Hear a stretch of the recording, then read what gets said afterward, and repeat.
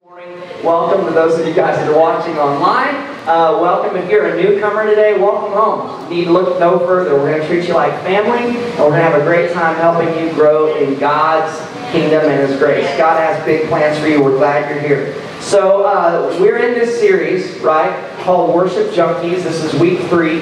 And the last couple of weeks we've covered some really cool stuff. The first week, part 1, we talked about what is your go-to. We talked about what a junkie is. We talked about people who have bondages and addictions, unfortunately, to things that are just so overwhelming and so overpowering in their life. Some people are addicted to drugs. Some people run to alcohol when they're overwhelmed. Maybe just if they just want to escape from reality, if they want time to stand still. Some people go to food. Some people go to just even scrolling down Facebook just to de-stress, right? Some people go for a walk. Some people exercise. Whatever it is, the fact is we all get overwhelmed with life. We all want time to stand still. We want to escape reality, and we all have a go-to. The fact is, show me whatever your go-to is, and I will show you your God. Whatever your go-to is, that is your God, because God wants to be your go-to. Right? God wants to be His presence. He wants you to learn how to access His presence through worship, get into His presence, and He wants to be that go-to so that you can experience the peace and the joy and the fulfillment that only His presence can bring. Right, in part 2 we talked about the process of addiction. We talked about how in order to get addicted to anything you have to first have a hit or a sample, a free sample. And every weekend here at this church, we give you samples of God's presence. The Bible says in Psalms 34, taste and see that the Lord is good. The Lord is good. We talked about Joshua, a guy who was so addicted to God's presence that when Moses and everybody else left the temple, Joshua stayed put. Joshua stayed put in God's house, in God's presence. And this morning in part 3, we're going to move on to the power of addiction. I want you to know this, that addictions are so powerful that it's just like this. God's presence, if you get addicted to God's presence, it will unleash a power in your life that you cannot even begin to comprehend. It will unleash a power in your life that you cannot even comprehend. Today we're going to talk about praise. And we're going to talk about the power in that. But before we do, if you'll bow your heads, we're going to open in a word of prayer. Father God, we thank you, Lord, for your presence that's already residing in this place. God, I thank you that when we begin to lift our hands and we begin to cry out to you, Father God, your presence shows up. God, there's nothing that we long for more than, God, to be in your house and in your presence with your people. God, we pray today as we open your word, God, I pray that you would unveil to us, God, the power behind praise, God, that we would become addicted to it, and we would begin to see those powers unleashed in our own lives. God, open our heart today and open our mind. God, let us receive all that you have. In Jesus' name we pray. Amen. So some guys by the name of Paul and Silas were in a town, and they were ministering. They were telling people all about who Jesus was and why He came. And they were performing all sorts of miracles. They were praying for people, and people were getting healed. It was really, really awesome. But the entire time they were there was this woman that was following them around and bugging the daylights out of them. She was going in front of them all throughout the streets, and she was saying, these guys are servants of the Most High God, and they're going to tell you how you can be saved. The thing, you think that sounds pretty good. The fact is she was demon-possessed, and she was mocking them. She was making fun of them, and she was basically just being really sarcastic, going through all the streets, just being very flamboyant, very, very loud, very, very out of control. And this girl, she had these demonic spirits in her that kind of allowed her to act as if she could tell the future. So she was kind of like a palm reader or a fortune teller. And so the thing is she was making a lot of money for her master. She worked for these guys, and they would work her in the streets, telling people kind of what their future looked like. And this was a big, big business for these guys. There was a lot of money to be made, and they were really excited about their future in this business venture. As they were just annoying, she was just annoying them and annoying them and annoying them for days. And all of a sudden, This is so funny. All of a sudden, Paul just gets really, really irritated with this woman that's demon-possessed, and he just turns around and he's like, I've had it. In the name of Jesus, demon, I command you to come out right now. And the demon left her. He's like, I'm done listening to this woman. I'm done listening to this demon in this woman. So he just commanded the spirit to leave. Here's what happened. Obviously, when that spirit left her, she no longer had the ability to continue doing what she was doing, parading around, acting like she could help people's future. And so, immediately her masters realized, uh-oh, we're going to be out of business. And so they got really upset, and they said, well, let's scheme to get this guy thrown in jail. So they quickly pulled a bunch of people together in the city streets, and they formed a mob. Listen to what happened. In Acts 16, verse 22, it says, a mob quickly formed against Paul and Silas, and the city officials ordered that they be stripped and beaten with wooden rods. Tell me that wouldn't hurt. They were severely beaten, and then they were thrown into prison. The jailer was ordered to make sure that they never, ever, ever escaped. The jailer put them into the inner dungeon and clamped their feet in stocks. Around midnight, check this out. This is awesome. Paul and Silas began praying. Around midnight. All right, what's everybody else doing at midnight? Sleeping. What were they doing? They were praying. And then it says they began singing hymns to God, you know? They were probably singing one of these worship songs. Oh, magnify the Lord together. Wasn't written yet, but if it was, I bet they were probably singing that song, right? They started just lifting the roof off the place with worship. You know, they didn't have any instruments. They didn't have speakers or a smoke machine or lights or any of this crazy stuff. All they had was their praise. They began praising God, and they began praying and singing these songs of praise. And then what happens, but it says the other prisoners were listening. And suddenly, there was a massive earthquake. And the prison was shaken to its foundations. All of the doors immediately flew open, and the chains of every prisoner fell off. The jailer woke up to see the prison doors wide open, and he freaked out. Why? Because he was ordered to make sure that these prisoners did not escape. And in that day and time, the same thing happened with the soldiers that were supposed to be guarding the tomb of Christ. If your prisoners got away, they just sentenced you to death. Sometimes they'd even kill your family.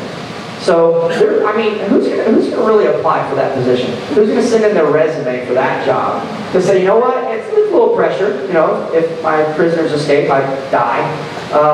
Probably not a good job to have, but nonetheless, this guy had that job. He wakes up and freaks out. He assumed that the prisoners had escaped. So the Bible says he drew his sword to kill himself. But Paul was sitting there and he shouted, "Stop!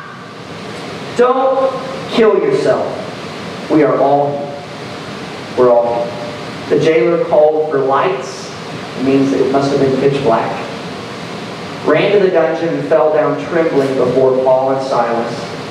And then he brought them out and asked, what do you think he asked? If I was the jailer, I would have said, how'd you do that? But he didn't ask that. He didn't ask, how did you make an earthquake happen? How did you make all the stocks fall off your feet and off your hands? How did you not walk out and leave so that I would have to kill myself? But this is what he asks. He said, "Sirs, what must I do to be saved?" And they replied, "Believe in the Lord Jesus, and you will be saved along with everyone in your household." I want you to notice a few things about this story. This is one of the coolest stories. I mean, the Bible is so full of awesome stories. But this one I love. I want you to notice that when Paul and Silas were out in the streets, they were doing what God had told them to do.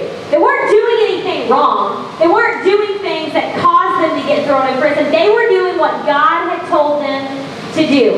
Alright? And sometimes when you're doing even what God has told you to do, you're going to tick other people off. You're going to tick off, most of all, the enemy. And when you do, listen to this, this is what began to happen.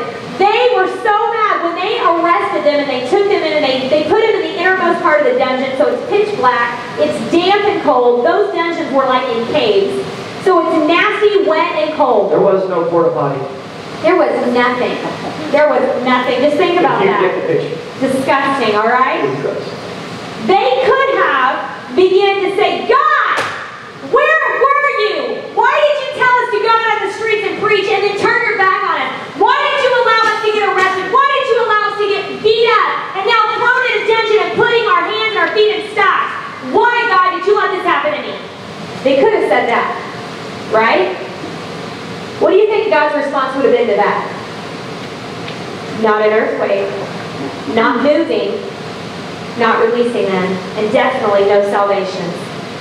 Their response to their trial was this. God, thank you. God, thank you that we know you're still in control. God, thank you that even now in the pit of this dungeon, God, we know you're on the move. God, you're always up to something. God, you're going to move the mountain. God, we trust in you. And then they start singing in the dark.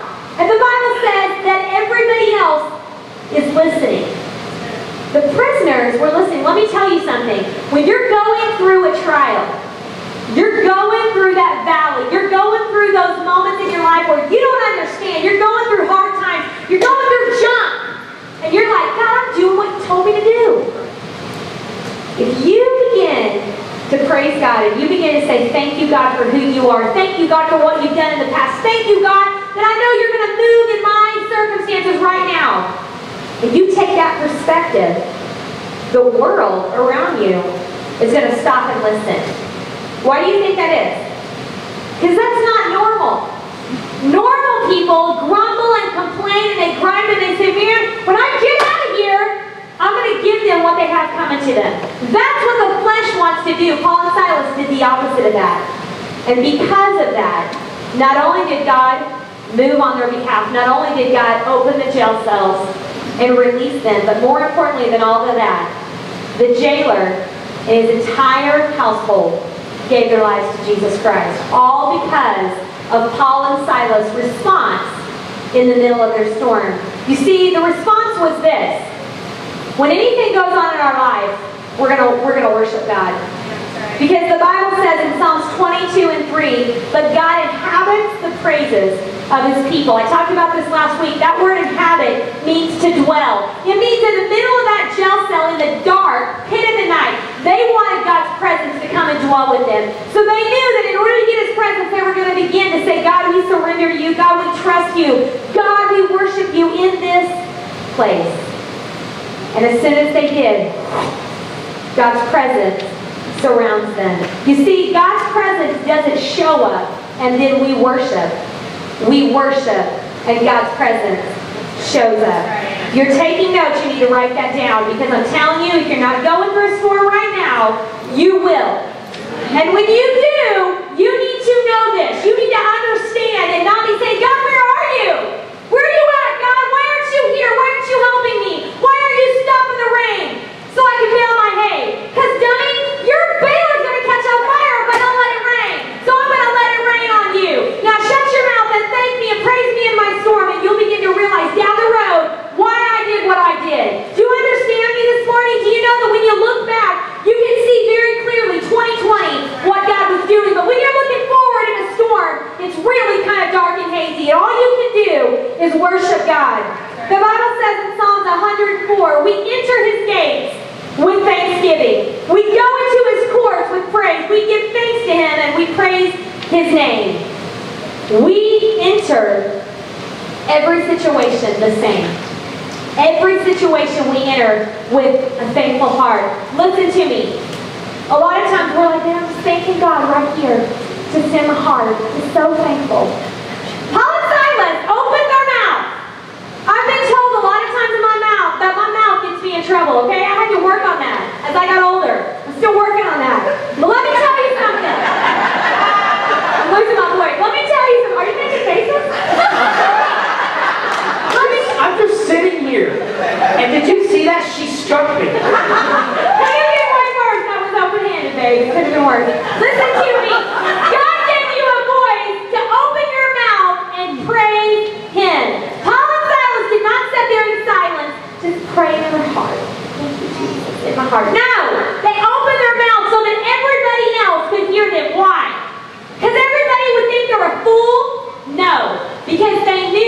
that God had given them a voice to praise Him in that moment. Listen to me.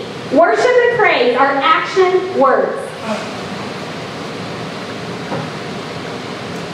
This is not action. Action is doing something. You know what's sad? I see people get more excited in their living room over a ball game than I do in the house of God over what God has done for them. There's a problem in our thinking.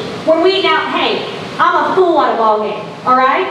You can go to any game. She is a fool. You can go to any game my kids play, and you don't have to know where we're sitting. You will hear me, and you will know, oh, there's my family right over there. I'll just go with my baby. My baby. My baby. Sorry. I'm usually coaching from the sidelines, but listen to me. When we come into the house of God, or even when you're driving down the road, do people think you're crazy because you're waving at everybody when really you're not waving? Really? You're just worshiping? Sorry. Listen to me. You want God to start moving in your life. You want God to start doing amazing things. Do you know that every miracle in the Word of God first had a problem before a miracle? You can't have God moving in your life if you don't have a trial. You can't have God moving in your life and having big miracles if you don't learn how to have victory, and that comes through your praise. So I want you to see your life as your whole lifespan as an entire war. And at the end of that war, the question is, have you won the war or have you lost the war? And how many of you guys know that in a war, it's really made up of nothing but many, many little, battles, right? And sometimes, guess what? Sometimes we might lose a battle. Sometimes we might give into the flesh. Sometimes we might make a bad decision and we knew it was the wrong decision and we did it anyway, and we escape from the victory. We don't experience the victory like God wants us to experience the victory. But if we will see a victory in battle after battle after battle after battle after battle, then when the war is done, we will have won the entire war. How many of you guys want to win the war? So, that was pathetic. Thank you. So then we have to understand what it takes to get victory in our lives. What do you think of? What's the word picture that you think of when you think of the word victory? When you think of victory, do you see yourself as a champion? Do you see yourself as a warrior, one who has completely won the fight, won the battle? You see yourself as someone strong, someone who has overcome? Listen to me. Praise precedes victory in your life. Praise precedes, it goes before victory in your life. So if you want victory, every single time you gotta learn how to praise your way through circumstances. The fact of the matter is, most people in the church couldn't praise their way out of a wet paper bag. But that's okay, because that's why you're here. This is Praise Training 101. And if that's you, you say, he's speaking to me. I can't praise my way out of a wet paper bag. And we're going to teach you today and next week how to praise your way more than a wet paper bag experience. We're going to teach you how to have victory in your circumstances. Now, don't misunderstand me. I'm not saying that everything in your life is going to be perfect and it's all going to go the way you want it. In fact, it's probably the opposite. It's not going to go the way you want it at all. The fact is, you're going to position yourself for God to move mightily in your life. I mean, you think Paul and Silas were preaching this prosperity message? If you just serve the Lord, everything's going to be perfect. It's all going to be hunky-dory. Right? Is that what they were saying? No! They were in prison with no porta potty, and it was dark and stinky, and they were shackled up. That's going to happen in your life. You are going to have prison moments in your life when you feel like, what? Okay, let's survey. What have I done wrong? How have I hacked you off, God? Because this is hell on earth. But don't you know that God gives you those circumstances to refine you and perfect you and strengthen you and stretch you and make you who He wants you to be? If life was perfect, there'd be no opportunity for growth, for change, and to become stronger. It's like you want to get strong, but you don't ever want to go to the gym and work out. How stupid is that? And do you not know that it's painful? I've seen this woman about fall down the stairs out the front door of the gym because she did a leg workout and she couldn't walk. And she about fell down the stairs. Did I help her? No, I didn't help her. She was groveling on the ground and I was being entertained like a loser husband. But it was funny. But you gotta, it causes pain when you really, really test and try your muscles. And that's exactly what God wants to do with you in your life. So praise precedes victory. So what is praise really? We talk about worship, and that's expressing how much God is worth to you, right? It's more intimate. It's more personal of you saying, God, you are so unbelievably worthy, and I love your presence, and it's expressing how valuable He is to you. But praise is really expressing how thankful you are for who He is, and what He has done, what He is doing, and what He is about to do in your life. Praise is different. Praise is different. Praise means to commend or applaud or magnify. It's really more of a time of celebration to get God's attention, right? Now, why would Paul and Silas be praising in a prison? I don't think he's celebrating. If the victory in their moment was those shackles coming off their hands and their feet, and if praise precedes victory, they must have known something. They must have known that if they praised God, that the victory was soon to come. And the same as in your life and in my life, we've got to learn how to praise our way out of every circumstance. Praise precedes victory. Listen to different ways that the Bible tells us we can express to God through praise and worship. There's so much action involved. Misty was touching on it just a little bit ago. And in some instances, believe it or not, it's okay to be still. And it's okay to be quiet. We're going to talk about that. Hebrews 13 and 15 says that we can verbally give thanks to God in times of praise and worship. Okay? Now, as I read through these, I want you to think about what it looks like in your experience, in your time, when you're here standing in front of your seat and you're worshiping. You're praising God. Or if you're at home and you've taken that 15-minute challenge, or you're doing your alone time, maybe for us it's an hour of power. It's like we are going to spend time in your presence. What does it look like for you? Hebrews 13 and 15 says that we are to verbally give thanks to God. Psalms 47 and verse 1 says, clapping hands and shouting. I didn't know you were supposed to clap your hands and shout in church. But it's scriptural. Now I'm not saying if you don't clap and you don't shout like you're going to hell or something. I'm not saying that. That's pretty dramatic. It's pretty extravagant. But we're seeing here that it does take action. But you're saying, I don't feel like that. I don't feel like clapping my hands. I don't feel like shouting. Well, guess what? It's not about you. It's not for you. It's for Him. I didn't ask you if you want to clap your hands. God wants a gift from you and from me as we praise Him, as we worship Him.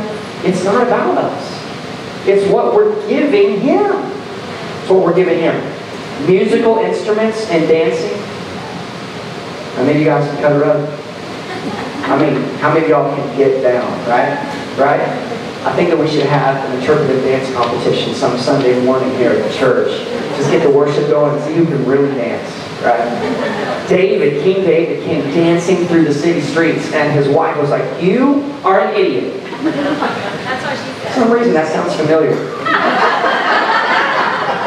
I don't know what it is about it. It just kind of has a familiar ring to it. I don't know. Shoe fits. What'd you say? So David came dancing through the town, celebrating. Do you know why he was dancing through the town? If you read that scripture, he had just been, ready for it, Obed-Edom, this town, and he had temporarily taken the Ark of the Covenant. God's presence was in this box, if you will. Long story, look it up. But God's presence was temporarily being kept. It was being held at Obed-Edom, and he realized there for the few months while God's presence was there, like they started just experiencing all sorts of blessings. Like seriously, God began to severely bless that town. And you're like, what's the common denominator? God's presence was the common denominator. Wherever God's presence is, right, there is fullness of joy, there is liberty, there is freedom, right? There is hope.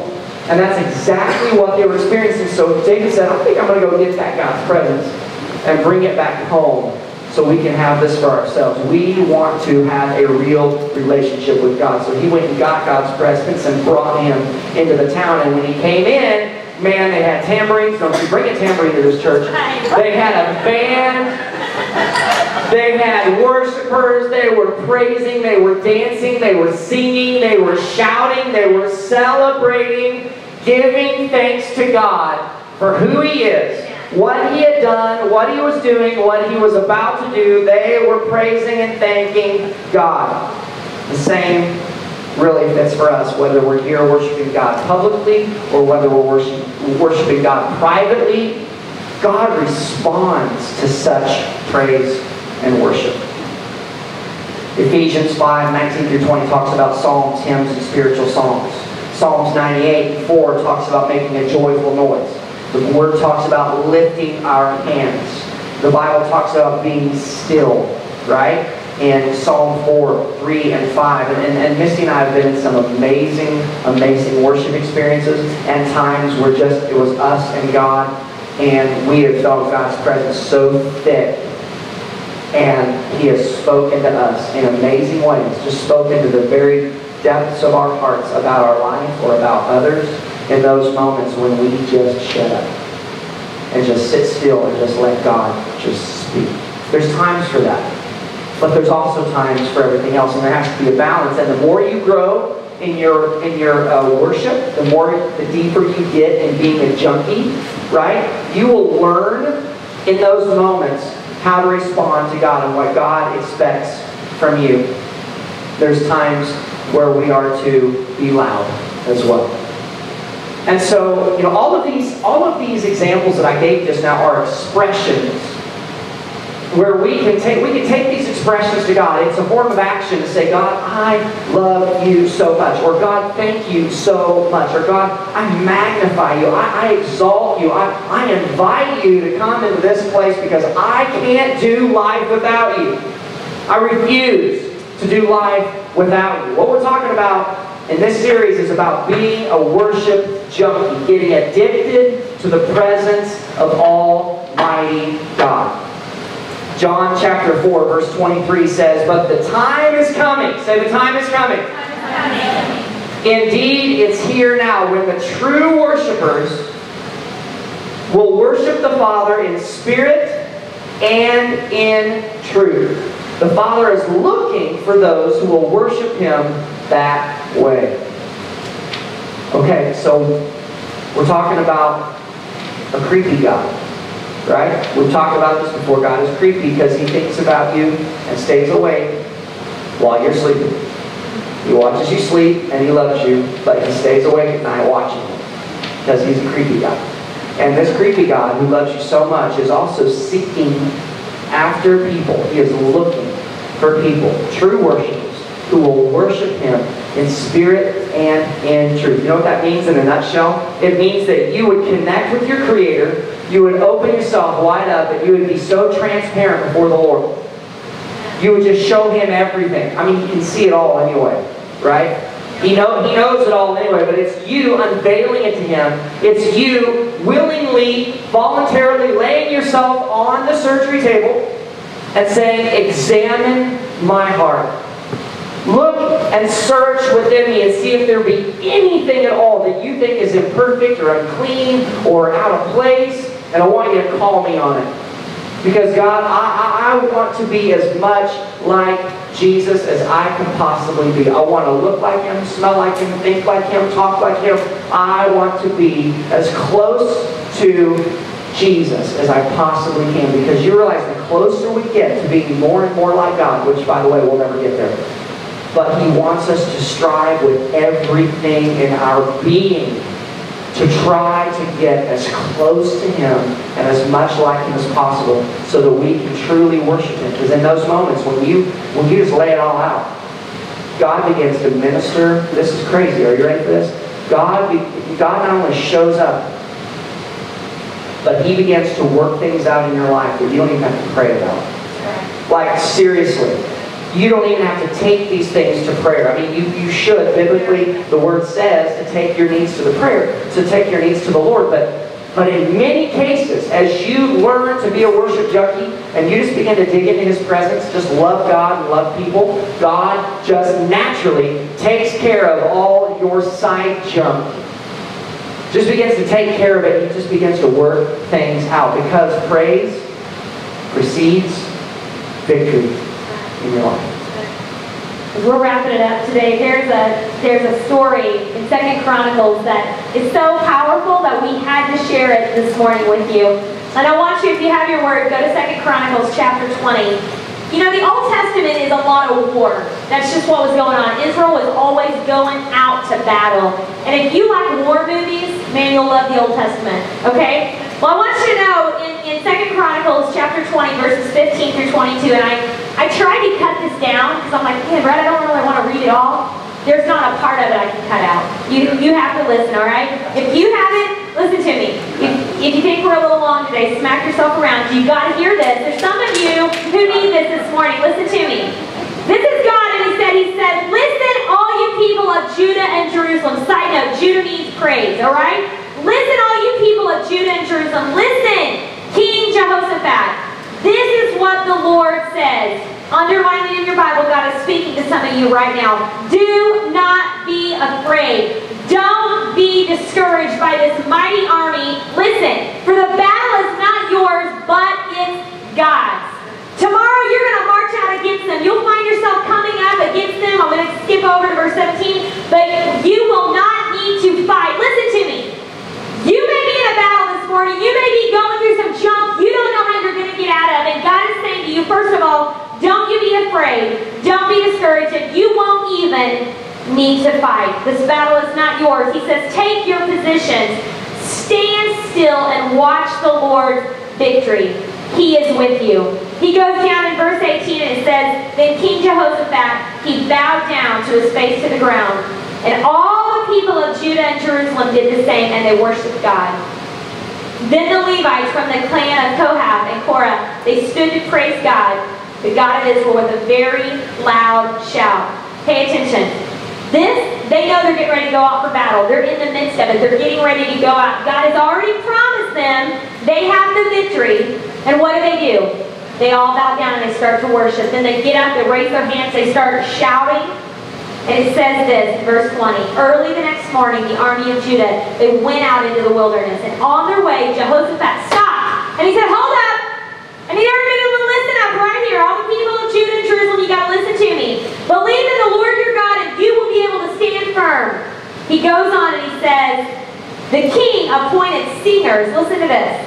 The king appointed singers to walk ahead of the army, singing to the Lord and praising Him in all of His splendor and saying, give thanks to the Lord, for His mercy and His faithful love endures forever. At that very moment they began to sing and give praise, and the Lord caused the armies of Ammon, Moab, and Mount Seir to start fighting against themselves, and God gave them the victory, and they never had to lift a finger except to praise. Listen to me. Listen to me. If you can get anything out of this, guys, praise precedes victory. People begin to grumble and they complain. Listen, Israel tried it in the Old Testament. They would grumble and they would complain over their circumstances, and it got them nowhere. It got them nowhere. Every time God moved, He moved because people began to praise Him. He moved because people began to worship Him. He moved when people began to say, God, you are good, you are faithful. God, I know you moved in my past, and God, you're going to move in the right now and in my future. And you begin to praise your way through your trials. You begin to praise your way through your storms. Is that easy to do? No, because it doesn't come natural. What comes natural is when you stub your toe to scream and to say a bad word. That's not what God wants you to do. When you're going through junk, what comes natural is for you to grumble and complain. I can't believe this is happening in my life. I don't deserve this. This is not what should be happening right now in my life. But God's response, the supernatural response of God's people, is to say, God, you're in control. I challenge you this week. Put it to the test. Try it. Now, I'm not going to pray God will give you trials. They'll come on their own, right? But when you do, you better have already been practiced up. So right now, if you're not going through a trial, I challenge you this week, get up every day and say, Holy Spirit, you are welcome in this place. God, I thank you. There's not a day that I don't roll out of bed without it coming off my lips. God, thank you for this day. God, thank you. I have air in my lungs today. This may be my last, and I definitely am going to be thanking God as I leave this earth. Every moment that you have, guys, is a gift from God. Praise your way through your storms. You guys would stand up with me today. We want to challenge you with this. Be a person of praise. Be a person of thanksgiving. A person that is just a junkie. At magnifying God. At being thankful for who God is. At giving God your everything. At expressing to God how thankful you are in your life. Become a person who is expressive enough to show God, hey, I want your attention. You know? For some of you in this place, you might say, Pastor, it's really uncomfortable for me to raise my hand. This isn't a legalistic thing. This is a personal challenge to you. That God is saying, I want you to humble yourself before me, and I want you to give me a gift from you to show me how thankful you are for who I am. For what I've done in your life, what I'm doing in your life, what I'm about to do in your life. Maybe God wants you to learn to shout. Maybe God wants you to be a person who can dance your way out of circumstances. To sing to God. Whatever it is, God wants you to be a person of praise because praise precedes victory. And you are going to need victory in your life. Battle after battle after battle after battle after battle. We're all going to have to learn to be really, really thankful and to express that to God and to learn to celebrate. Come into His courts with thanksgiving, with praise. Amen. And God is going to unleash the power of His presence in your life, and you will never be the same again. Let me pray for you. For those of you who want that in your life, just raise your hands right now to heaven and just say, God, I want that. Make me a person of praise, God. Let praise precede me, God, in battle after battle after battle. Will you do that right now? Will you be honest before the Lord and yourself?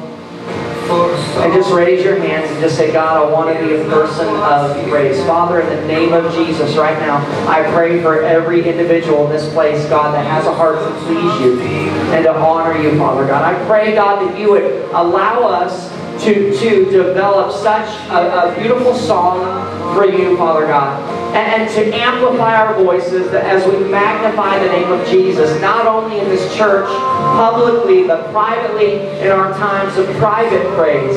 God, let us be people of praise. Let us learn to be thankful and to express our thanksgiving to you, Father God. Let us get your attention and give you a gift that says we trust in you. You're worthy. We honor you. We are thankful, God, for you and for everything you're doing. God, make us a people of praise. Your heads bowed and your eyes closed. You may be in this place and you may say, I don't even have a real relationship with God.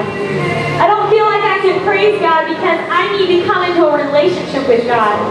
I know that I've done things in my life that have displeased God, and I want to make it right. I can tell you that the best decision I ever made in my life was surrendering to Jesus Christ. This morning we want to give you that opportunity. We want to leave you in an opportunity right now to just say, Father, forgive me of my sins. Come into my heart. I want to live for you for all eternity. God has promised you eternity in heaven for those who have made Him Lord of their life. You can't praise your way out of anything if Jesus isn't the center of your world. This morning, if you're here with all heads bowed, all eyes closed, you want to make Jesus the Lord of your life. You want a real relationship with Him. I'm going to count to 3 and I want you to just raise your hands. No one's looking around. We're not going to call you out. We don't want to embarrass you, but as your pastors, we do want to know who you are. Because we want to celebrate with you your decision to make Jesus the Lord of your life. If you're in this place and that's you, I want you to raise your hand on the count of 3. 1, 2, 3. Amen. I see your hands. I see your hands. Thank you, Jesus. Greatest decision you'll ever make. I see your hands. Thank you, Father God. As a church body, we do everything together. Today, we are going to lead each other in this prayer. If you'll follow me, Lord Jesus. Lord Jesus. Come into my heart. Come into my heart. Forgive me of my sins. Forgive me of my sins. I want to live for you. I want to live for you. Every day. Every day. From this day forward. From this day forward. In Jesus' name I pray. In Jesus' name I pray. Amen. It's that simple. Give him a hand of praise this morning. Thanks so much for joining us today. If you want to be a part of something bigger than yourself, give to our ministry. We've made giving easy here at Mountain Movers Church. If you have your smartphone, just text the number 918-223-8090. Just push in the amount you want to give and push send. It's that easy. If you don't have your smartphone, not a problem. You can mail your giving just as easy to 24,000 South 660 Road, Grove, Oklahoma 74344. Thanks for watching today. Hey, remember, we're dreaming big for you. We'll see you next week.